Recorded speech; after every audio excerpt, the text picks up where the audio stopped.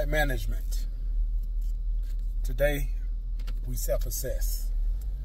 What does effective communication look like to you? I mean, because when you think about engaging in a conversation with someone, first of all, communication is a dialogue, not a monologue. So with you giving instructions or whatever it is, effective communication is when whoever you're speaking with understand. It's not the eloquence and the way you articulate and your terms, the language that you use. If we're not like if you speak Spanish and you are speaking to me in Spanish and I don't understand Spanish, like, yeah, you're communicating to me, but you're not communicating with me. Like, there's a disconnect there. I have no earthly idea what you're talking about.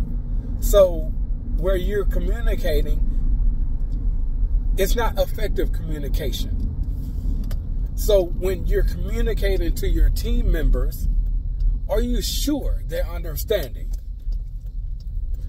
If you have to follow up to make sure they fully understand what their assignment is, what their responsibilities are, their duties, their job description, like to make sure that whatever task you have assigned to them, please, in that moment, make sure they understand. If you have to follow up to make sure they understand, then we're on the same page as effective communication. So what does your ideal of effective communication looks like?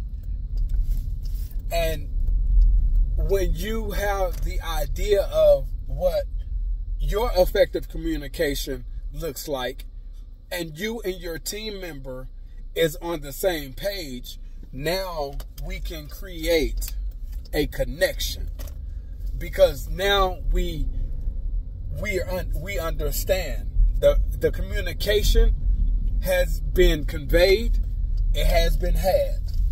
Now we can move forward and making sure that that communication with not just that individual is understood.